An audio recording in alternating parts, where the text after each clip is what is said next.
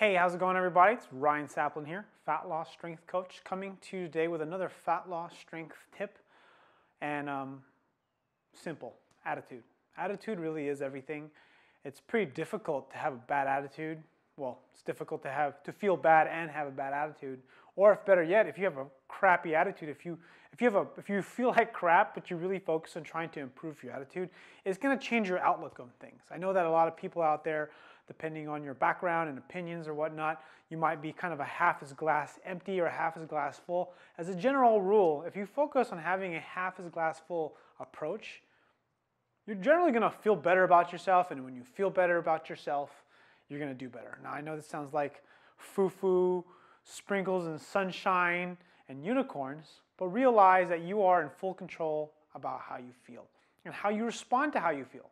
Sometimes, I'll actually say this, the truth is, sometimes you don't have a complete, that's actually bullshit, because the truth is sometimes when you feel like crap, you feel like crap. I'm just going to be totally honest with you. And sometimes you're just not going to be in the mood.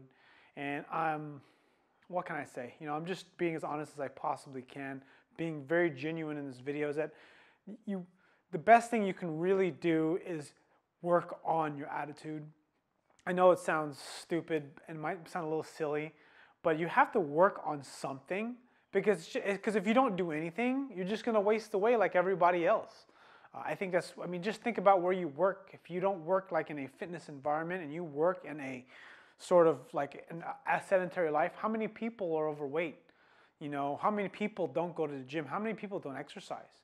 Look, you are watching this video. I don't know where you are watching this video, but you're watching this video because you're looking to get some motivation, you're looking to get some advice, you're looking for something to get you to move faster and closer to where you want to go.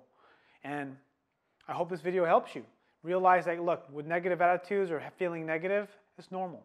If you feel that way, you just have to question whether or not it's legitimate to have those feelings. And that's not always easy. I deal with a lot of negativity in my own head. And I'm learning, and over the course of many years, I've learned how to manage it. And the way you manage it is simply talking to yourself. It sounds crazy, but you know, a lot of times the way we feel, why we feel bad, sad, and depressed about our weight loss or our strength is because we are irrational. We make things worse than they are.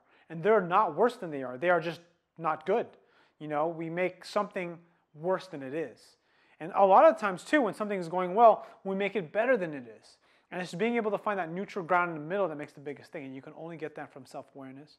But even with self-awareness, being aware of how realistic a situation is, traumatic or whatnot, you can still be as positive as you can. So that way it helps you versus hurts you. Anyways, I hope you enjoyed this video. Click like if you haven't already. Hit that thumbs up button. Subscribe if you're not a subscriber.